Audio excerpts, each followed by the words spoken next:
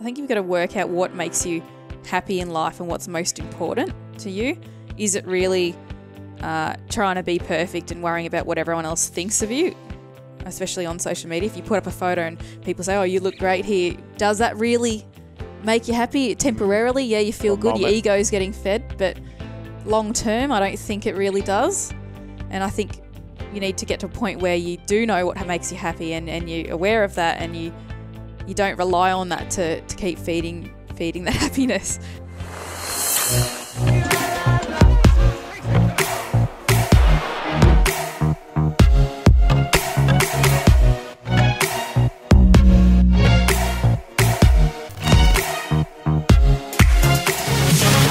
Welcome back, everyone, to the School of Greatness podcast. We have the legendary Emily Skye in the house. Good to see you. Thanks for having me. It's good to be here. Yeah, from down under in Los Angeles. Very excited. I guess we met where I forgot that we met for a few moments. It was like a brief moment at Fit How Expo. dare you? Yeah. At an expo years ago, but it's coming back to me the more I'm thinking about it now. So we met for a moment through Mark Fit, a mutual friend of ours who's a good buddy of mine. And you've just been taking off, since then, and since before then, you've been taking off in terms of your career, your notoriety. You're getting on the cover of every magazine in the world. You've got a massive audience, I think, of over 12 million, probably 20 million by the time this comes out. Every week it's blowing up. But it wasn't always this way where you had all these followers and people interested in you. Isn't that right? Yeah, that's right. I was quite the opposite of, the popular sort of person. Mm-hmm. So growing up, I was quite insecure, had no confidence at all. I was depressed, suffered anxiety. I was just lost. I didn't know who I was. I didn't know what I wanted to do with my life. I never fit in with anything. So when I was at school, I never sort of had a good group of friends. I always felt like I was the odd one out, almost like an alien. I couldn't figure out what I wanted to do with my life. And I remember sitting down in the library and we're going through this questionnaire thing to establish what we suited for a job. And nothing suited. I thought, I can't do this. I can't sit in an office. I can't do this. And I'm different. I want to do something different that's creative, that is really, embracing and making the most of what I am, and then how I can turn that into something that helps other people as well. So I didn't know how to do it. I knew it was there. I knew I was destined for something, but I knew it was going to take a process to get there, but also figure out who I am first before I could do that. I feel very similar to that. Did you feel like, were you good at school or did you struggle in school as well? No, I struggled, and that's probably because I didn't go to school much. Really? Yeah, I hated school and I avoided it. I had 90 days off a year. 90 days off? Yeah. Wow. I didn't go. I hated it. Was this in elementary, middle, or high school? The whole thing. Really? I didn't, as I said before, I didn't fit in with a group of people that I felt like I belonged with, but also I didn't like restriction. I didn't like being told I had to do this and I had to study these subjects that I had no interest in. I wasn't going to use it in the future, so what was the point? Waste of time. I literally don't remember very many things that I learned from school. Me either. A couple of classes in college that was on sports marketing where it was something I was interested in. Yep. I was like, okay, I remember a few moments, but everything else, I felt the same way. I just struggled, and it's hard to remember and comprehend things, and didn't want to study. Not interested. Yeah. It's tough. So you didn't have that many friends at school. You felt like you were an outsider. Why is that? I thought Australia, everyone was nice. Well, I'm nice, I think. I don't know why exactly. Maybe I didn't conform. Maybe it's because I wasn't cool. I didn't. I wasn't there much, so it's hard to bond with people when you're not actually there. And I was very shy as well. So as I said before, I didn't have much confidence. I was so insecure, and even just talking to someone. Even to do this, if I thought I'd do this one day, I would lose it. I wouldn't be able to handle it. The thought of it would make me sick because I was just so shy. I couldn't talk to anyone. I couldn't stand up in front of the class. I'd fall over. It was just, I don't know. I don't know where. I have an idea of where it came from. I think when my dad left when I was 2.5, it sort of created this insecurity of not being good enough and that people always leave me and I'm not lovable and, all those negative things. So it's probably stemmed from that, but, I've gotten over it and I've used it for good, I guess. Yeah, it's good. What were you doing when you weren't in school then? When I wasn't? Yeah, if you were taking these days off, were you just at home by yourself? Were you at home. I'd watch TV. I'd do things that I enjoyed because I love everything that's creative. So taking photos, drawing, painting, writing, just all those sorts of things that I had the freedom to do. what I wanted to do. Yeah. Yeah. So when you were doing this career job thing, like these questionnaires, and you were realizing that there was nothing you wanted or nothing you fit into, what was the vision you had for yourself? Did you see yourself doing what you're doing now and kind of health and wellness and fitness and inspiring people? Not this at all, because I was always athletic. So that was the only thing I was good at school, really. Athletics, like taking twins. photos. We're like twins. Yeah, but I'd be good at that. I'd get picked for like the footy team at school and things like that. But footy meaning soccer? Football. So it's, I don't know, the ball's shaped like this, not round. It's different here, isn't it? Talking rugby? Touch football. Touch football. Okay. I don't know if you have the same thing here. So like American football. Maybe. Is it, Sam? I don't know. Rugby. Yeah, rugby. Yeah. Okay. Yeah, so the boys would pick me for their team. That was the only time that they were interested. Yeah. Was that because you were good, or why did they pick you? Because I was good, yeah. Oh, okay. Yeah. I was a fast runner, so. Really? Yeah. All right, cool. Yeah. So that's what you were doing in your off time, and you imagine yourself doing what when you were growing up then? I really had no idea what I was going to do. I thought maybe I'd do something with sports. Maybe I'd go into athletics or sprinting or something. I was talking to the Australian Institute of Sport back in when I would have been probably 12 or something, about joining a team that would train me ready for like possibly the Olympics down the track. But because I didn't have any self-belief, I didn't think I'd be good enough for that either. So I was ruining everything, sabotaging myself before I even had a chance. But I never saw anything like this. We had no social media back then. I didn't even have a computer until I was late teens. Mm-hmm. And then phones came out when I was, 15 or 16, something like that. So, yeah, there was no social media. I wasn't really into, inspiring people or anything like that. Nothing that I'm doing now, because how do I inspire someone when I don't even like myself or the way I was living? Yeah, so I knew that I'd do something good, and I wanted to do something that would help other people. I didn't know what it was going to be, but I knew that I would have some sort of following. I don't want to say fame, but like some sort of people looking to me for something, which I thought was ironic because I was so insecure and so shy. But you knew that's something you wanted. I knew it. I knew that it would, I knew. It was going to happen. Yeah, and it was weird because over here I've got this, like the ultimate of what I want to be and what I want to do. Wasn't sure what it was at that stage. And I'm down here and I thought, how can I be that though? I'm supposed to be there, but I'm here now. And it was a weird feeling. And then I knew that I had to start working on myself, and I did reach a point where I did. It was probably early to mid-20s, so it was, I guess, fairly late. And I started working towards making myself the best I could be by getting healthy and fit and being more positive and having some self-belief, surrounding myself with more positive people, and then realising what actually made me happy in life, which was fitness, obviously, and health and helping people. So that's when I started doing what I'm doing now and sort of building that. Right. Yeah. Wow. So how did you get out of this kind of place of being insecure or self-doubting yourself in your 20s? Overnight. What were the things you were doing? Were you reading books? Were you connecting with inspiring people? Like what allowed you to see that trigger and actually move into it? Yeah. Well, it wasn't overnight. It was like, I guess it was a moment where I thought, I'm not happy with myself. I'm not happy with my life. I don't see myself going anywhere. I felt crap. I just didn't feel good at all. And I knew that I had to start making those changes, that no one was going to come along and pick me up and do it for me, because that's sort of what I thought would happen. Someone would come and help me. No one's coming to save you. No one rescued you? No. I mean, in a way, yes, because I've got my boyfriend of 8 years who I'm having a baby with. I know, he came along and he had a lot to do with it, but I had to take that first step and start making those changes. So it was removing the negative people who were bringing me down in my life, because I was doing modelling before. So it sounds very odd because I was so insecure, had no self-belief, and yet I was doing modelling because I saw that as a way of maybe getting some sort of love or praise from other people, so I could feel like I fit in.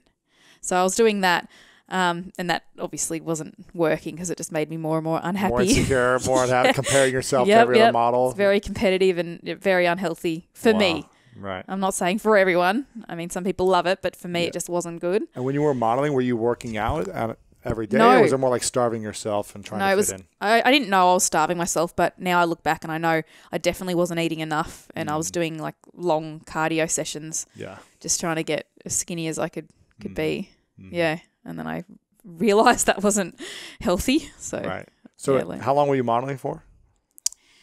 About 10 or 12 years. 12 but years. Towards the end of that, that's when I transitioned into fitness. So I started getting healthier and fitter. I started building muscle. I wanted to have muscle and be strong. And I was really passionate about that. So why did you want muscle? Because I guess I saw women that had muscle, and back then it wasn't like it is now on Instagram. Every second person's a fitness model, or so they say. It was very there's only a few people. There's only like some people doing fitness competitions, and the women were quite muscular, but they weren't really someone that the everyday person could look to and think, I want to be like that. It was almost too much, but I liked it. I appreciate it. I love muscle on a woman. I think it's empowering. So I saw the empowering side of it. I saw magazines with these fit women on it with muscle, and I thought, I want to be like that. And whether they're happy or not, that's another thing. It doesn't matter. It did the job for me. So I used that to motivate me and help me make changes. So I went out and started lifting weights, learned as much as I could about it, and then I started doing fitness modeling. So I was doing like regular modeling and going into fitness modeling. Yeah, and it was hard because I was skinny before and doing like the normal sort of modeling, traditional Fashion. modeling. Yeah. And then I started gaining muscle, and they were saying to me, like my agency that I was with or different companies that I was working with, that I was too muscly now and it was too much, even though I wasn't. I was a lot smaller than I am now. Right. Like I was still tiny, but it was too much and they didn't like it. So they started photoshopping my photos of getting my abs out, bringing in like the shoulders that I'd built. So I thought, this is really shit. Right. I didn't like that they were changing me. Finally, I was happy with myself and I felt amazing, and yet they were trying to change me and bring me back to what I was before. So then I thought, I'm going to have to say goodbye to this. I can't do modeling because I can't be, not that it was making me happy anyway, but I don't want to be that. That's not who I am anymore. And I loved fitness and I wanted to make fitness cool, and that I wanted everyone to have what I had in their own way. And that's when I went out and told all my friends and family, you need to start exercising and eating healthier food. It's amazing. I felt incredible. And then I thought, how can I do this on a bigger scale? And that's when Instagram, Facebook, and all the different social media platforms came out. When was this that you started kind of putting this information out online? Well, I started on it was called Blogspot. Yeah. So I was blogging what I was doing. Blog, yeah. Yeah. When was that? Probably about 7.5 years ago, 8 years ago. 2010, 2009. About that, yeah. Yeah. Yeah, it was around the time I met my partner, Declan. So that's when I started getting really, really fit and healthy, and then started blogging it and realised that's what I wanted to do with my life. Yeah, we just kind of documenting your process, your transformation, and what you were learning. I was doing competitions back then, so, up on stage flexing, all the rest of it. That's a whole nother story as well. I find it too intense for me. But I still enjoyed it. I learned a lot from it. So I was documenting the competition, how I went about it, the diet and training that I was doing, and then how I came out of it. Because I actually, after the first competition I did, because I was so restrictive, I put on a lot of weight within like a week and a half after. Wow. So I realised how unhealthy it was. So I documented that as well. And then Facebook and Instagram. I think I was on Facebook first. Instagram I was a little bit late getting on.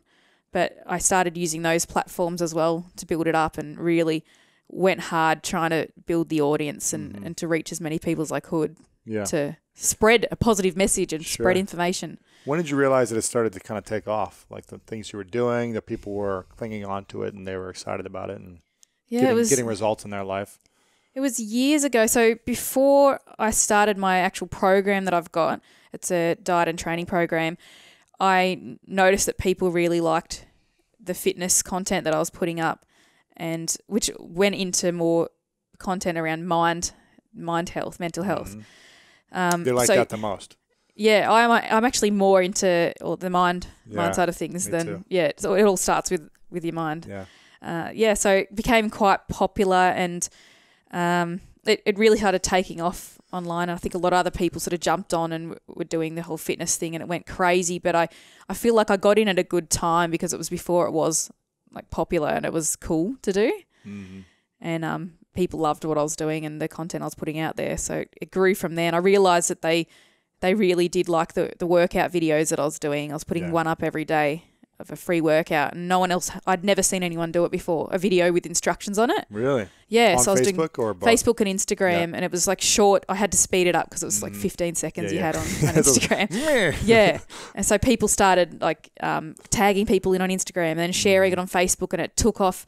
I think in a week I built 1 million followers on Facebook just from videos going viral. Wow. Yeah. Yeah. Don't you wish it was still that easy to grow that Yes, fast? I think about it all the time. If I only would have done more, then you know what I mean. Yeah, exactly. Make the most of it. That's going crazy. well. Tell me about. I mean, gosh, Instagram has taken over our lives, hasn't it? In a way, yeah. It's crazy, right? Talk to me about. You think the people have a more struggle now with body dysmorphia because of Instagram, Facebook, or whatever, or is it easier now because there's more tools that are available for us to overcome, as opposed to maybe when you were 13 and there wasn't as much access to this information? I think there's definitely a bit of both. I think there were always issues. It's just we weren't aware of the issues, and now people they have a voice. They're able to be heard now. So I think on one hand we've got Instagram with everyone on there who's like living the perfect life, putting their perfect photos on there, portraying that and giving people the idea of they can have that too. And then people never feeling good enough. So, like, in particular, young girls looking at this content thinking, that's life goals. I want to be like that. I want a body like that, or a family like that, or clothes like that, whatever it is. Relationship like that, yeah. Yeah, relationship goals. That's another one I've talked about before. But they compare themselves and they always feel like they're not good enough. And I struggled with not being good enough for many years. But I didn't have Instagram and Facebook back then. But it was in magazines and on movies and people at school that you compare yourself to. So I guess it's similar, but obviously there's so much more now on Instagram. But I just hope that people realise they can reach out and talk to people. And if people do just, I guess, talk to each other, then they can realise they can help people. But I think that if we use Instagram for good, like what I'm trying to do by educating people and being real with people, that you've got like, it's sort of balanced. So you've got the unhealthy people out there, and then people like me, hopefully, that come along and can help people who maybe they didn't have that before. If there was no Instagram, they wouldn't have been able to have that chance. Yeah. What do you think we can do with Instagram and Facebook to regain a healthy sense of our bodies again? Without having to compare or do these things. What can we do since we're scrolling all day and looking at this? You've got to be responsible for what you're consuming, I think. And it's hard to do because young kids aren't. They're not. They like looking at this sort of stuff. They love seeing the perfect. They love that idea. It's almost like a romantic movie. It's romanticizing it. So I think if people can take more responsibility and if something's making them feel bad, if a particular person's making them feel bad about themselves, and maybe question themselves, why are they, and do I need to have them on there? Can I get rid of them? Yeah. But that's hard. I mean, you can only say to people, be responsible, don't do this, but they're still going to do it because it's an addiction, isn't it? People love it. Yeah. What about yourself in terms of, you've got this massive audience, you have all these people that look up to you, that are inspired by your mindset, your body, your look, your muscles, whatever it is. Do you ever go through times of still being insecure or comparing yourself, even though you have this, Yeah, it never everyone wants to be you, but you're like, well, I'm still not good enough. I don't think anyone feels 100% confident all the time in themselves. I think people always have times where they, have a bad day or they don't feel like they're as good as they can be. And I have those times. It's nowhere near what it used to be, but I think now I have the tools to be able to get through it, and I know how to, and I'm aware of when I'm feeling down. Why am I feeling this way? What's contributing to that? What can I remove to help myself move on and get past this? So being really, I guess, self-aware. Why do you think you get insecure at times? What are the reasons? I don't know whether it's because I used to be a very insecure person, so that it's always I'm always fighting it. It's always sort of coming back. So I think that's a huge thing, and getting on top of that and knowing that that's the type of person that I used to be as well. So not going back to that. But there's a lot, like, social media is insane. It's competitive. There's a lot of people out there posting things that I could look at and then go, oh, I'm not this or I'm not that. Or for instance, I'm pregnant at the moment, obviously, and I have gained fat are you? and cellulite. Oh, I Yeah, didn't that's know. what this lump is here. But I've gained fat and cellulite and changed, and I've lost a lot of Stretch muscle marks or and- whatever. Yeah. all these things are happening, which I am 100% embracing. I'm happy with. But I could look at these other people who are online who are fit and pregnant, and they look amazing. And they're on their own journey. That's a thing. Everyone's on their own journey and shouldn't compare. But I could look at them and think, well, how come this person's got abs and she's a few months ahead of me, and yet her abs are there and she's tiny and I've got all this cellulite and stuff going on. I could look at that and that could affect me, but I don't. I think I'm at a really good place now where I'm so happy, and my baby's obviously most important to me. So I don't let those insignificant things affect me. Yeah. That's Yeah. good. What are some of the tools that you use when you're looking to overcome that, insecurity or fear or comparison? Because I think this will be helpful for a lot of people who are constantly comparing. Yeah. To see someone like you with a massive audience, great body, great image, great everything, on how you do that.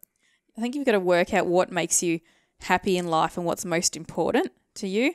Is it really trying to be perfect and worrying about what everyone else thinks of you? Especially on social media, if you put up a photo and people say, oh, you look great here, does that really make you happy temporarily? Yeah, you feel good, your ego's getting fed, but long term, I don't think it really does. And I think you need to get to a point where you do know what makes you happy, and you're aware of that, and you don't rely on that to keep feeding that happiness. Yeah. But when I feel down, and I've talked about this before with my followers, but when I get in my sort of down moments, and I haven't had one for a while, which is a good thing. That's great. But last year I had a bit of a time. I think I'd been traveling a lot, and I just got really run down, and everything just went to shit pretty much. Yeah. It's hard to keep your body healthy. And then your mind goes and But I was feeling crappy. I wasn't training, which is a big thing. Getting moving is incredible. It does incredible things for you, and the endorphins that you get from it it's a real thing. It is a real thing. Yeah, and I hadn't been doing it for a while, and I didn't want to. I wasn't motivated. And I thought, how can I get myself how can I get myself back there? I know that that's what changed my life, and yet here I am stuck feeling shitty again. And then I thought, okay, well, I don't want to go to the gym because I'm not motivated to do that. How can I get myself there? So I put music on and dance around the house, and I started learning hip hop. I was putting tutorials on the big screen on YouTube and dancing around the lounge room like an idiot. I was no good at it, but it's not the point. That's right. I felt good. I felt happy, and the music lift my mood. And I started getting outdoors, outside in the sun and fresh air, and just finding that balance again, and I guess grounding myself in a way, so I could start to feel like, okay, what is it? What is it that makes me happy again? What is it that gives me life, that makes me jump out of bed every day? So I got back there, and then I'm back on track again. So you got to find what it is that does it for you. Maybe it's reading a book. Maybe it's walking, I don't know, ice skating, rock climbing, whatever. Yeah. Do something that makes you feel good again, but you got to find your creative. And my creative for me is training and getting outdoors and talking to people and helping people. Yeah. It's probably not sticking on your phone, looking on Instagram all day. No, that's probably not going to do it. That can be quite poisonous. I know. Yeah, and you've got to set boundaries for yourself and restrictions. How do you, when you're following and your accounts is your business and your brand, and if something isn't working or isn't getting the results you want, how do you deal with that inner voice when okay, I put a post out here. Normally I get a certain amount of results, whether traction, comments, whatever, sales, and I didn't get that. Yeah. How do you handle that inner critic? It's hard because it is me. I mean, I'm the brand. It's not someone else. So it's hard not to take it personally. And I think you invest so much. I invest a lot into my business and what I do, and I love it. But I do take things personally because it is me, and I know it is a hard thing to do. So I've got to sort of sit back and go, okay, well, there's a lot of things coming into play here with algorithms and things. What could be the reason? Is it really my content that people aren't liking, or is it because they're not actually seeing it because Instagram's done an update and people who follow me aren't actually seeing the post? Yeah. So you've got to step back and realize what's going on here. So it is hard. It's hard to sort of monitor what's working and what's not, and whether it is you or not. But yeah, you can test and there's a lot of things you can do to work out what actually works and what people want to see and what you're following really likes. But yeah, you've really got to think about maybe it is just the algorithm. Right. Yeah. And how do you stay grounded when you're taking off something's taking off and doing really well. You're on the cover of every magazine. You're getting brand deals. You're getting all this stuff. It is all working for you. How do you stay grounded and also stay happy with it being enough? Yeah. Sometimes we'll get these big marks, and then we're like, oh, but it could be more. It could be this, and it's not enough. So how do you stay grounded in those times? Yeah, I think because it's taken a long time to get to where I am, and you could say that I started working on it when I was a teenager, because that's when I started with modelling, and I use a lot of the things I learned with modelling now. So I do a lot of things myself. I take my own photos on a tripod with a timer. I edit my own videos. I write my own content. I reply to people online. I do a lot of stuff myself, which I learnt when I was doing modelling. So I think in life there's a lot of things that you can use right now. Down the track when you find what it is you want to do. But because I've gone through that and I've worked really hard, it hasn't just happened overnight. I wasn't just handed it. I have a lot of appreciation for what I've got. One thing I do struggle with is really, really appreciating what it is and being grateful for what it is that I've got right now and it being enough, because I always want to be the best. I want to reach more people, do so much stuff. And I sometimes get frustrated because I know that I'm not quite where I want to be yet. And it's a really hard balance to really appreciate and look back on what you've done and go, yeah, I've killed this, I'm doing well. And still go, oh, there's still more I want to do. It's quite hard. And that's something I do struggle with a lot. And when I do, say, get a magazine cover, I've got to really make an effort to go, I achieved this because I deserve it. It's difficult. And I think I get a bit mixed up with, I don't want to sort of lose who I am through the whole thing. And I don't want people to think, and it's funny because I always say, don't worry about what people think, but I do. I care what people think because I'm doing this for a reason. I want to help people. So I have to care what they think. Otherwise I wouldn't be doing this. But I don't want them to ever, I want to always stay, I guess, relatable to people and never seem like I'm full of myself, which I'm not.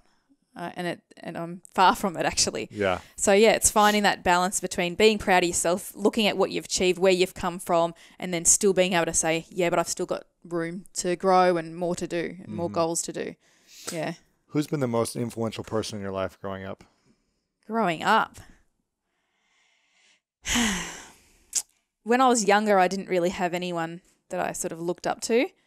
I don't know if I'm still growing up now in my 30s. Sure. Yes. There's a few people. One's Brené Brown, who's she's a researcher, shame researcher, and we just interviewed her a couple weeks ago. Oh, she's incredible. She's amazing. Yeah, so she's been a big part of getting me through like tough times. Oh, that's great. Too. Yeah, that's incredible woman. So I look to her, and also Dwayne Johnson, who I met last year, I think it was. He's been a bit of a mentor for me. Because obviously, like, he's absolutely killing it at everything. Yeah. Yeah, and he's very grounded. Guided you in your career or helping with certain stuff? Yeah. So if I've ever got, something I'm struggling with or I don't know how to deal with something, he's a great person to ask his opinion on. That's great. Yeah. Very cool. What about your parents? You said your dad left when you were young, right? Yeah, 2.5. Do you have a relationship with him, or is he completely out of the picture? How long have you got? No, I don't have a relationship with him. I met him a few years ago for the first time since I was... I think 6 was the last time I saw him. Oh, wow. He was sort of in and out of my sister and my life for years, and then it was unhealthy for him to come in every 6 months see us, and then I just struggled with that. So he decided not to have anything to do with us. He went and did whatever he did with his life, not much. And then I kept in contact with my grandparents, which is his parents. And then they always said, when are you going to meet your father? You're going to meet your father. And I never, to be honest, wanted to, because I was hurt by him leaving, and it really was hard for me to get over, which I did get over. Why bring that up? He's had no interest in me all these years. So, but I met him because I felt like I had to. Yeah. My sister and I went and met him a few years ago, and then. Does he live in Australia, or was he's in New Zealand now? So yeah, so that's sort of he had opportunities to keep the relationship going or build a relationship, and he didn't do it. So what do you do? Hey, I don't think he deserves it, to be honest. Yeah. Did you guys go to New Zealand and see him? Yeah. Yes, I've seen him. I think I went on my own this trip, but we met him in Australia, in Sydney, and then I went over to see my grandparents over there and saw him there as well. Right. Years ago. Yeah. What opened up for you during that time? Nothing. Nothing. No. I remembered I met him and I thought, oh yeah, he's a nice guy, and then we have a few things in common, and I can see I get these traits from him, but I don't see him as a father at all. Yeah. Yeah. What's the biggest lesson you learned from him, even being absent the whole time? What not to be. Because there's some things, I see some things that he is or was, and he's a musician, so he didn't actually want a family anymore. So he had married my mum, had me and my sister, and then realised that's not what he wants. He actually came home when my sister was born. My mum brought her home, and he said, I'm leaving. It's not what I want. And she said, I've just had your child, your second child. What are you doing? And he said, no, I want to be a musician and want to travel and be a famous whatever. So he made that choice, and he didn't succeed at it. And yeah. What was the question again? Biggest lesson you learned? Lesson, not to be like that. So family comes first, and it's most important. I'm about to have my first baby, and I almost gave away the sex then, but my baby will be number one priority. Oh. Don't you try and get it out of me. Yeah, and that everything else is secondary to that. It's great to have goals and career goals or whatever, but it's people in your life that are most important. And you've really got to invest the most time and energy into that, I think. How was developing, a relationship? As your partner, you're not married, correct? Is it? No, we need to get him to put a ring on it, I think. You want a ring on it, but he's not ready yet. No, he does. It's just we haven't had time. I know it's an excuse, isn't it? I get it. It's all good. I'm having his baby now, right? Yeah. It's time for a ring. How is having a family supporting your dream and vision, or not supporting it? Do you feel like it's going to help your vision, or do you feel like it's shifting visions to have a family now? Something I've learned over the years is you've got to adapt to things, and if you can't adapt well, then that's when I think you fail or you suffer, and it's hard for humans to adapt. I think we get comfortable. But I will adapt to this, and I think that having a baby will make me probably more relatable to connect people. With a lot of moms, and there's a new market there because I do have a big following of mums already. So then they're like, yes, finally, you like me, sort of thing. So I think it'll be good, to show, and also to show how I become a mum and go through that, and also getting back in shape. My priority won't be to get back in shape. It's going to be my baby. But of course, I love health and fitness, and I want to be healthy and fit for my child and for me and my family. So I will get back there, but it's not like you're not I'm trying not to get on a put cover pressure. of a magazine right away, and well, have a six pack. I might have something. You're not trying to get a six pack right away. No, that's it. It's not about that. It's about how I feel and being the best for my family. Yeah, that's cool. Yeah. What about biggest lessons from your mom? What are the biggest things she taught you? She taught a lot of values and how to treat people. There's a few things. I mean, I don't want to talk about too much negative stuff because I love my mum to bits. But she's taught me some things about. She's a bit of a doormat, and I think she'd be comfortable with me saying that. But she's a doormat. She's a people pleaser. Always wants to make sure everyone else is happy and first before her. Before her, never worries about herself. And I used to be a lot like that, but I work not to be, and not to say that I don't care about other people and I don't put other people first, but I don't think you can really truly help other people unless you help yourself first, and not if you've got to be a doormat and you're unhappy and you're suffering. I really don't think that benefits anyone. So that's probably one of the biggest lessons. But she treats everyone very well, and that's something I've learned as well. So that's positive. She's an amazing woman, raising my sister and me all those years on her own. Yeah, that's cool. So what is the dream for you then? After the baby comes, what's the... I'm living my dream. You've built this massive brand and business. You've helped, tens of thousands of people through your programs, your products, It's hard to say what my... Do you have a clear vision or dream? I've had clear visions along the way, and there's things I've sort of envisioned and it's manifested into something, and it's actually come true, and it's crazy. I look back and go, but I actually envisioned this and now I've got it. I think I've heard you talk about this before, but it's real, and I've done that over the years, and I'm very happy with what I have achieved. I talk about I sometimes can't really understand and appreciate and believe that I deserve it, but I have achieved a lot, and there's so much more I do want to achieve, but it really goes back to how can I reach more people? How can I have a positive impact on them? So it's just growing my business, growing the fit family that I've built to be bigger. Why do you want to reach so many people?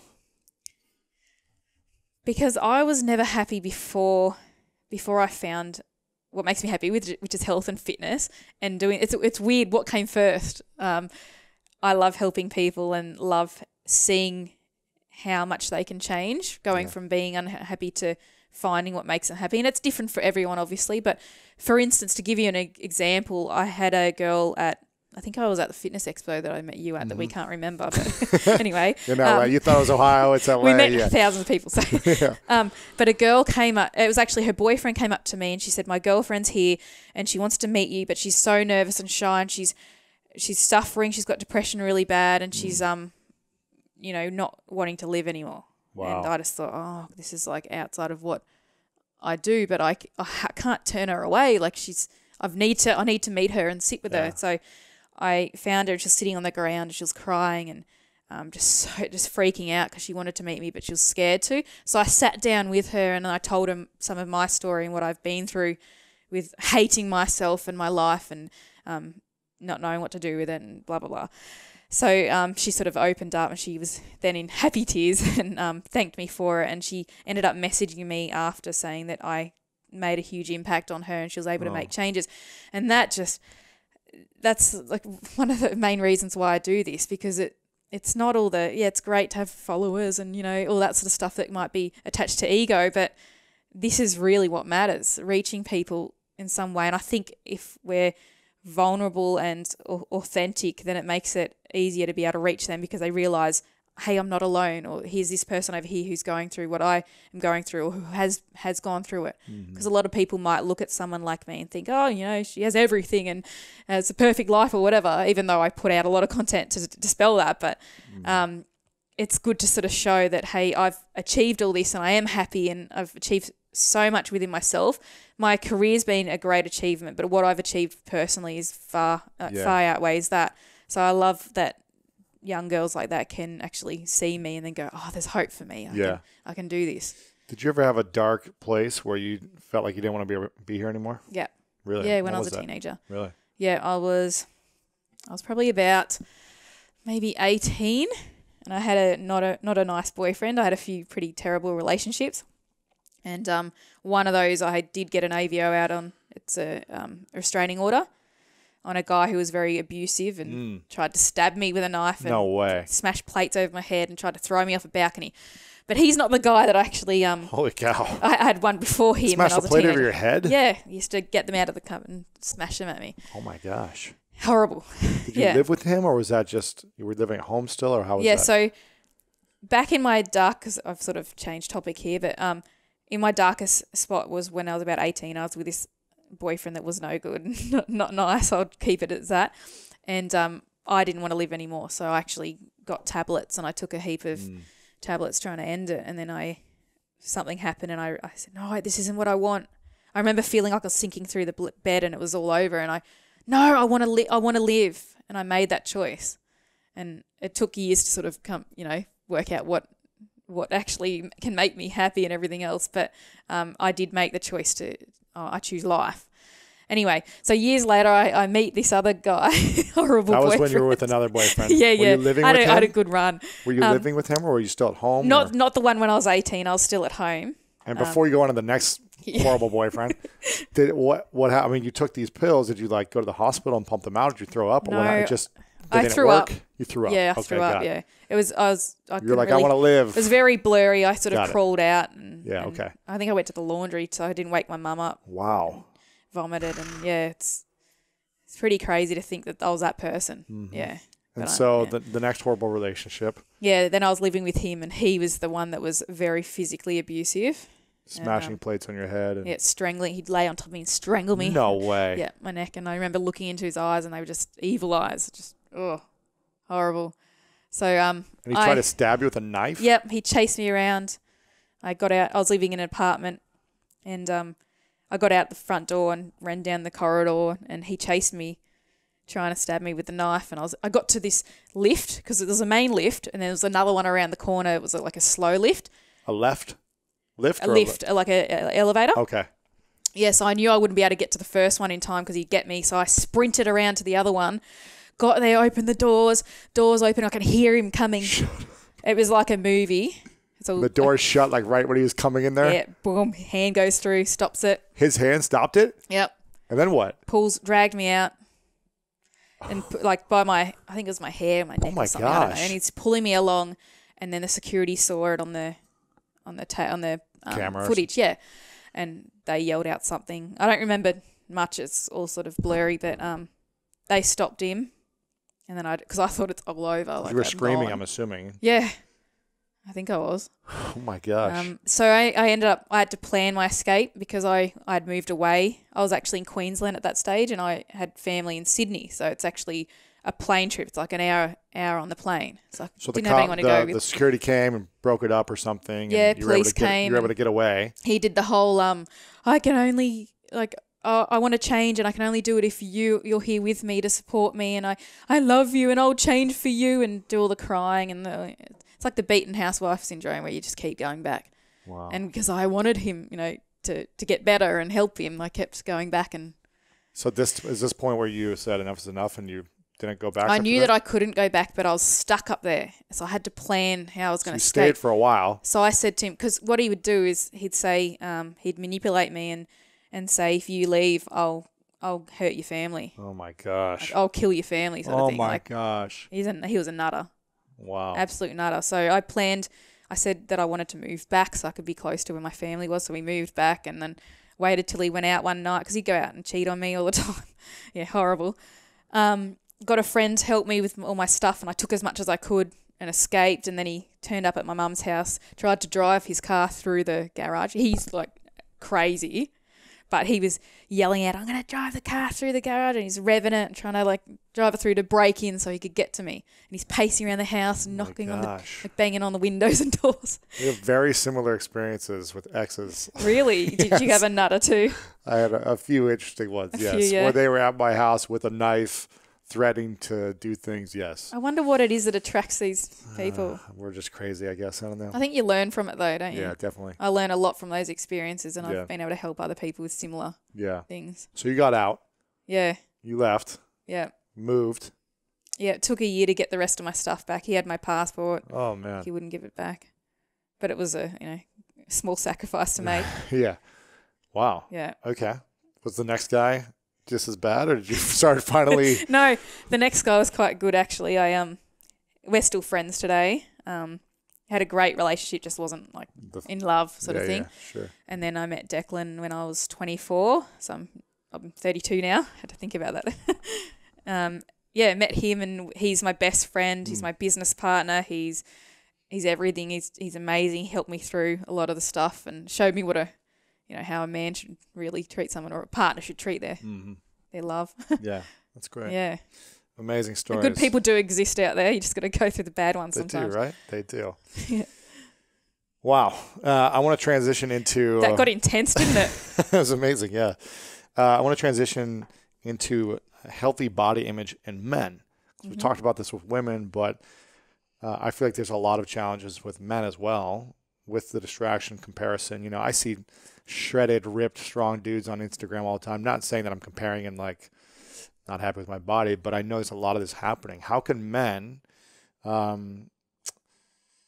guess, have a more healthy relationship with their body image for themselves, and how can they support other men in the process as well? I think it's hard because women are a little bit more vocal about it, I think, perhaps, or they tend to more gravitate towards each other and create these groups of communities. Yeah.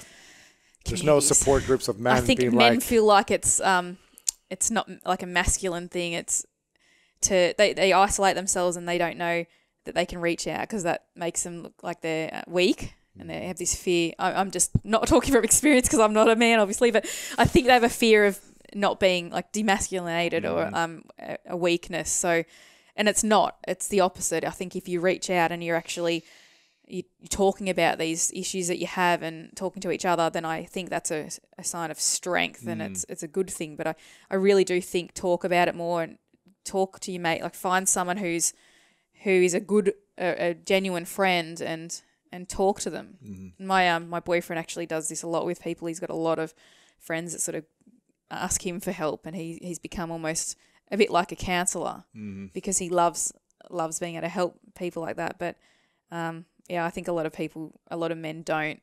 They just keep it all to themselves and think they've got to stay strong. Yeah. Yeah. Yeah. Talking more, I think, helps with everything. Oh, got to talk. Talking more. in general. People need people. Yeah. We've got to talk to each other more. So true. What's the thing that you're most proud of that you've done that maybe people do know or don't know about you? I think the most proud is, as I was saying before, like my personal journey and how I've come to a place where I do actually accept myself, and I'm not chasing this idea of trying to fit in with people. It's more about having a sense of belonging and only having a few select people around me that love me, and realising what's real and what's not, or who's real and who's not. But definitely, being able to say I love myself, that's a huge thing for me, because I despise myself before. But I actually love myself now, and I invest a lot into myself because I think I'm worth it now. And I think that's something that everyone needs to find, and hopefully everyone does find. But that's definitely my biggest achievement. It outweighs anything else, career-wise or anything. Yeah, that's great. I think it's a great achievement. Yeah. If we're not happy with ourselves, the rest of stuff doesn't matter. Yeah. Yeah. What's a question you wish more people would ask you that they don't ask? You've actually asked a few. I think more towards mental health is probably something I'm more interested in. Yeah. And what's something you do then to empower your mental health or to strengthen your mental health on a daily basis, either in the morning or afternoon or whenever? Breathing. Sounds simple, but just stopping to take time to breathe through into your diaphragm so that you can think and have a clear sort of mind and you know what so you can work out where you're at and where you want to go from there. And you get so caught up in life being so busy that you sort of forget what's happening. Well, I do anyway. I get really out of control and don't know. I just feel stressed out. It's just so much to sort of handle, and you've got to stop sometimes, take deep breaths, and then, you know, relax, spend time on yourself. And even if it's only 10 minutes a day, and I know a lot of people talk about this, but doing something that is like your creative or your time out, that is just time to yourself. Sit down reading a book, or sit down doing nothing. Turn your phone off and just really try to, what's the word? Like get back to like your balance. Get grounded, Yeah, grounded.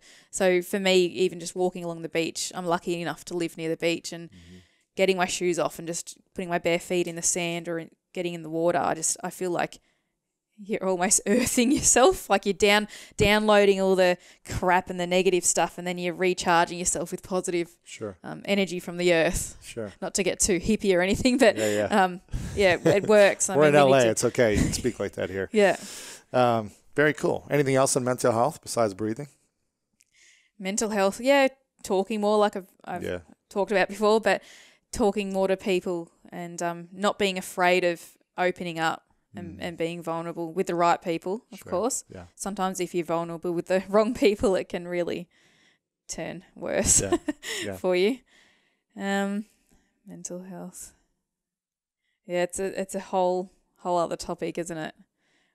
But I think definitely just realizing that you're not alone, and that there's so many people out there that are more alike than you think. And if we did just talk about it more, then we could get through it more and have that support. Support each other. Very cool. Yeah. Very cool. Final few questions for you. Or is there any questions you have for me first before we bring you to the final? When are you coming to Australia? I've been asked this a lot lately. I have a big audience there, actually, so I need to get over there sometime. Maybe around my next book. Yeah. This book launch. I might try to come at the end of this year, so we'll figure it out. But you're in the Gold Coast, right? Yeah, it's beautiful there. How far is that? Is there anything? What city? Brisbane's the main city. Is that where you near are? There. I'm on the Gold Coast, but Brisbane's about an hour and 20 minutes drive from there. So you can actually fly into Brisbane. Okay. Trying to get you over there. So if I go to Brisbane, you'll come? We'll hang out in Brisbane? Of course. Okay. 100%. All right, cool. Yeah, maybe I'll do a tour. I'll connect with you guys after sometime. This is called the 3 Truths. Mm-hmm. So you put out a lot of content over the years. You've got a lot of programs, videos, images, everything. But let's say this is your last day many years from now, and all the stuff you've ever put out has been erased. All your content, images, everything's gone. Programs, gone.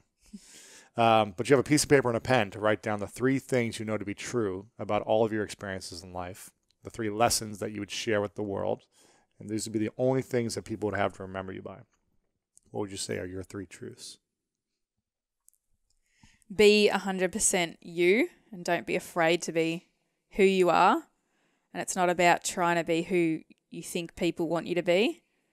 You've got to find out who you are, and then being happy with that, and realizing that not everyone's going to like you, but it's so much better to just be 100% you. And if people don't like you, then that doesn't matter. Mm. So there's 1. Mm-hmm. 2, find.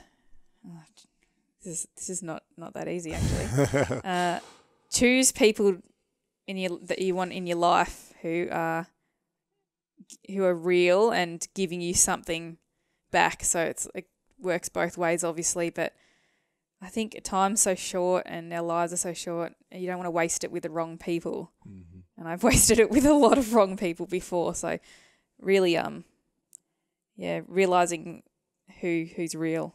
Mm-hmm. Yeah. Does that count? I don't know if that counts. That's 2. We have 1 more. So 1 more. Your truth or lesson with the world.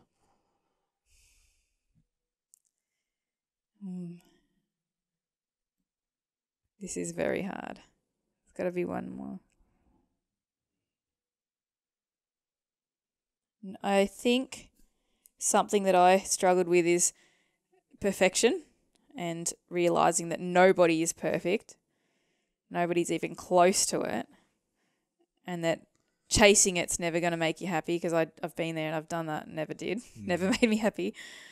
And being okay with good enough is good enough. Just trying the best that you can, and being 100% who you are. I think this goes back to my first one though. It sort of ties in, but being authentic, and that it's not about perfection, because that doesn't exist, and it'll never make you happy anyway. It's boring. Mm-hmm. Yeah. The idea. Yeah. I think that can count as number 3. I love it. That's really hard. I love it. You should have told me this earlier. I could have sat there and come up with a great response. It's all about being spontaneous. Yeah. It's okay. I say I like spontaneous. You said don't try to be perfect. If you would have known before, exactly, then it would have been too perfect. So it's perfect in its imperfection, right? Yeah, imperfectly perfect. Exactly. Yeah. I want to acknowledge you for a moment, Emily, for all that you've been through. It sounds like you've been through a lot. You've overcome a lot that people weren't even aware of. And it sounds like about a decade of darkness, maybe even longer. And for you to discover your own worth and really fall in love with yourself, which I think is really important for all of us to do, to be able to do that first is a huge thing. And then to be able to share that with the world and inspire so many millions of people that you do. I want to acknowledge you for all that you're doing to stay committed to yourself and then to share that with the world. It's making an impact. So I appreciate you. Yeah. Before I ask the final question, I want to know, where can we connect with you? What's the main? Everywhere. Come to Australia. You've got a number of programs on how to optimize your fitness, nutrition, and workouts and things like that. That's all at your website, correct? Yeah, so it's emilyskye.com. Make sure you don't forget the E. So it's Emily Skye with an E at the end, .com. And then there's Facebook. If you just search Emily Skye on there, it'll come up. And Emily Skye Fit on Instagram. Snapchat's the same.